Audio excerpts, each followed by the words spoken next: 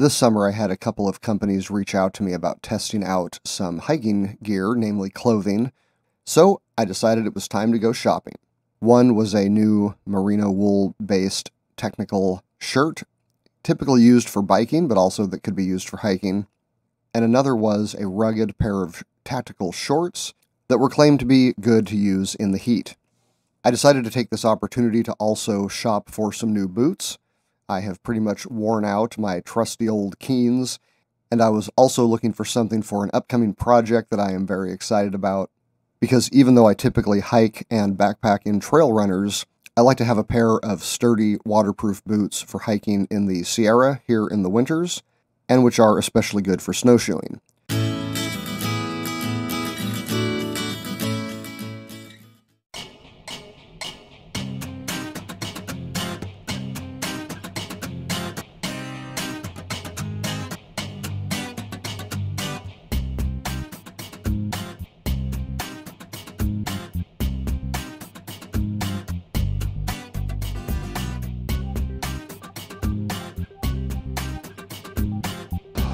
I am wearing numerous new pieces of clothing this trip, so I will be doing several reviews. One of them is this shirt from Kitsbow. This is an American-made special blend. I'll put the details up here. It comes in around $70, $80. So we're gonna see how well that performs. I am also wearing my first tactical V2 shorts. And finally, I am wearing some brand new Keen hiking boots. I needed new hiking boots, and I've just been on kind of this vintage backpacking gear kick lately. However, although they look pretty old school, they actually have some pretty modern features. So I'm going to be seeing if I like those as well.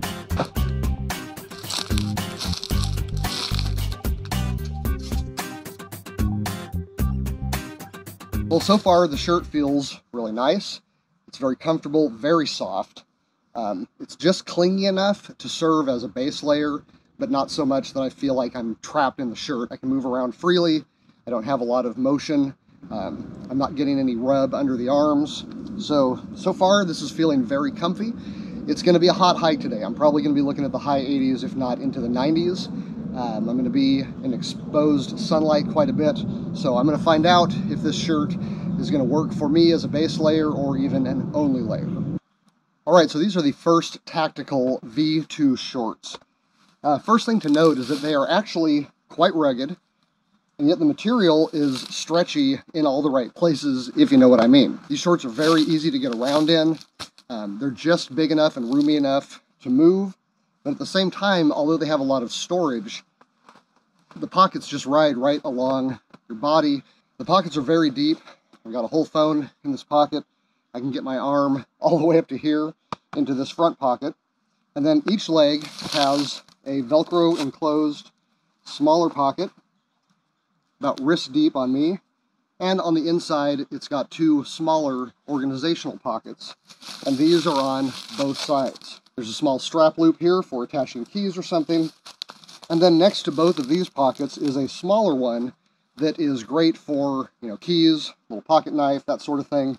No enclosure on here. You're not going to get more than about 3 fingers in those pockets. On the back, you've got 2 non-secured pockets. They do feel a bit warm. This is going to be a pretty hot hike today. It should be in the high 80s, if not 90s. So I'm going to find out how these do in the hotter weather. Well, I've really only just got started, but so far the boots feel pretty darn good. I was a little concerned when I first put them on because they felt a little too roomy, and with boots that haven't been broken in yet, that's pretty much a recipe for blisters. However, they are actually conforming pretty well to me with my double sock system.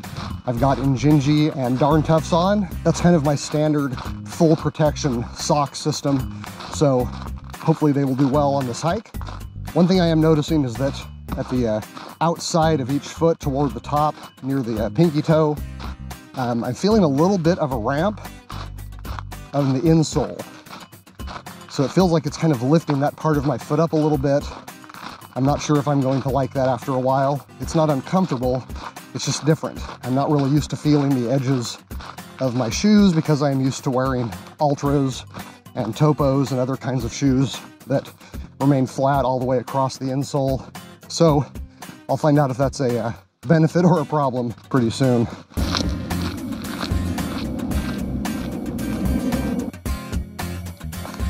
These boots are not super grippy.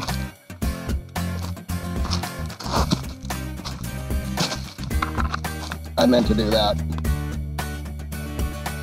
Part of the reason I got these boots is because they are waterproof, which I know a lot of people are not into, but for the kinds of things that I do when I'm wearing boots, having them be waterproof is good and important. Again, not grippy. Not very grippy at all.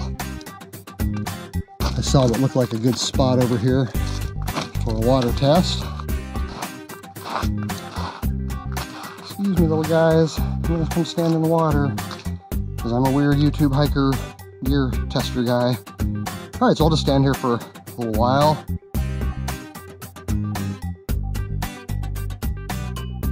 It's interesting the way the leather is colored. They seem to be oiled at the toes and on the back and a little bit of the sides. It's been about half a minute. I don't feel a thing on my feet. All right, well, if they've made it that long, looks like they're gonna make it. Well, that seemed to work. The water is all beaded up on the outside. Feet do not feel it at all. So I'm going to say, as far as the waterproofing goes, test complete. The things we YouTube hikers do for you guys, huh?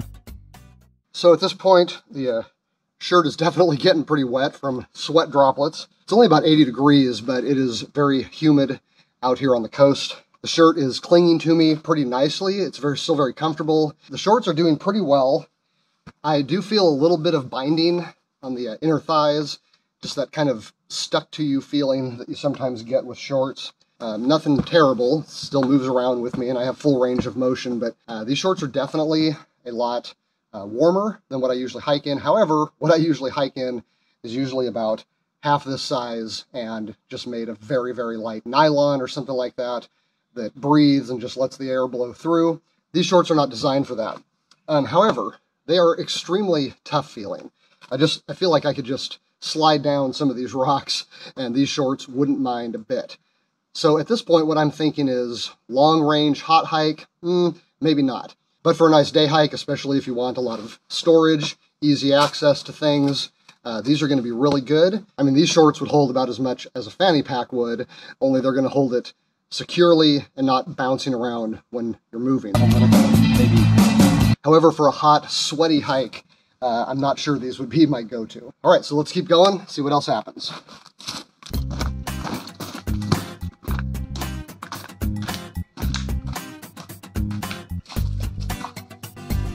So these shoes do not seem to require much of a break-in period. I have worn them around the office a little bit just to make sure they fit, but really this is my first hike.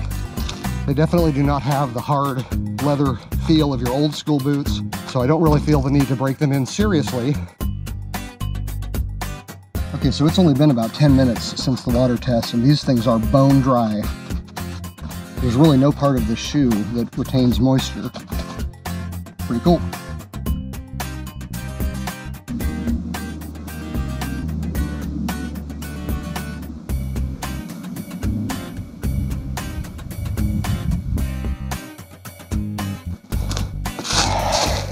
Another thing I like about these shorts is these pockets are just everywhere.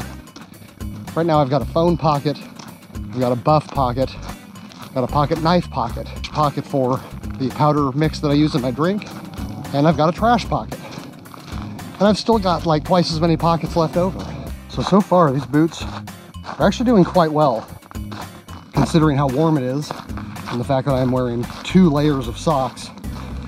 Something I would normally not do on a hot day like this. My feet feel fine. I mean, they're kind of warm and cozy, but they don't feel hot. Again, full leather hiking boots are not the sort of thing I would normally choose to wear on a hot hike like this, nor would I wear additional layers of socks, but this is what I want to test them for.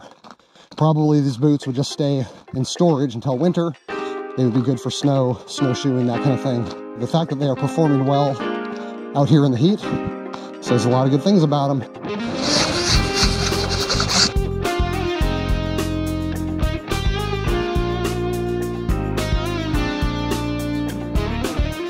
So I just did a quick inspection of the downstairs area. I'll spare you the footage. It is definitely very warm and damp. Not a lot of airflow downstairs right now.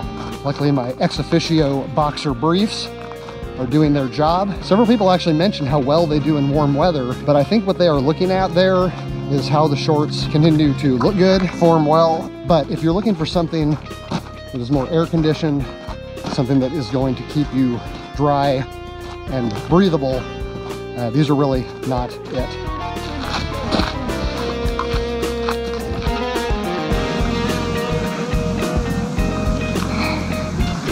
Okay, well, as you can see, the back of the shirt is pretty much completely soaked, especially in the shape of the backpack, which does not have any ventilation on the back. I can feel all of the moisture rising to the surface. So this is not just a soaking wet shirt, it's actually wicking the sweat off of me, as a first layer should. And although I'm still sweating, which of course I would be in this kind of a setup, it is not just soaking the shirt and sticking the sweat to me. All right, well, I'm about 3 miles in to this fairly warm, sunny, humid hike.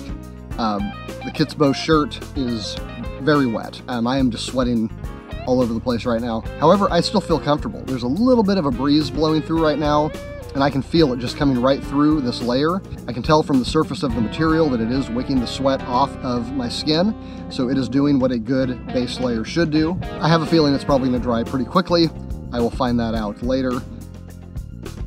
I have only been back in the car for about 10 minutes, and this shirt is already basically dry. But so far, I am impressed with the shirt. Whatever this material is, it's very good for hiking. It feels great. This is probably going to become my go-to hiking shirt. When I compare it to something like my Nike Dry Fit or my Columbia Sun shirt or some of the others that I've put on, the Kitsbow definitely is more comfortable. It fits me better, and it does a really great job wicking the sweat off of me. Now here's the thing about spending money on gear though, and I learned this lesson the hard way a number of times, but although you don't necessarily want to go right to the very top of the spectrum for everything you get, you do in general get what you pay for. Now right now I'm sitting here in a $70 hiking shirt. That's a lot of money to spend. However, this is a shirt that is made in America. It's an American company. This is a company that is dedicated to producing extremely good clothing, and you can tell. It's the little things like not having a tag irritating me. You can just tell this is a well-made shirt. And, you know, at the end of the day, if I can buy 5 cheap shirts that are going to wear out in a year, or one really good shirt that is not only not going to wear out right away, but is also going to perform better on its way to wearing out, sometimes the price tag balances out with the quality. Until I get a better read on the longevity, I'm not going to know if I can recommend it as a $70 hiking shirt. But as far as the advertised features, I have to say it checks all the boxes for me that it said it would. I was a bit disappointed to discover that the shorts were not as rugged as I had initially thought. A couple slides down a couple of fairly smooth rocks, and they had holes in them. So I gotta say, the boots are pretty impressive. I mean, to rival trail runners for how warm they are, especially when they're waterproof, full leather boots, my feet really didn't get any hotter in them than they are right now in these trail runners. That's pretty impressive.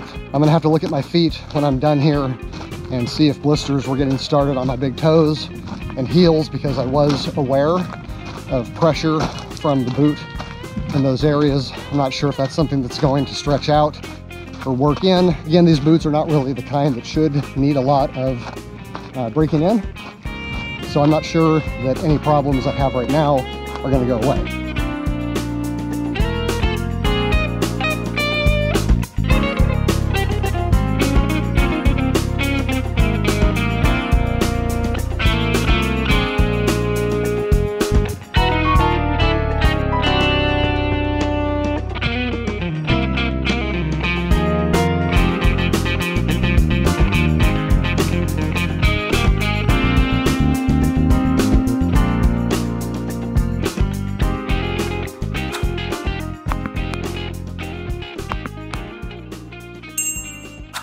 I'm tired. I don't know what I'm talking about.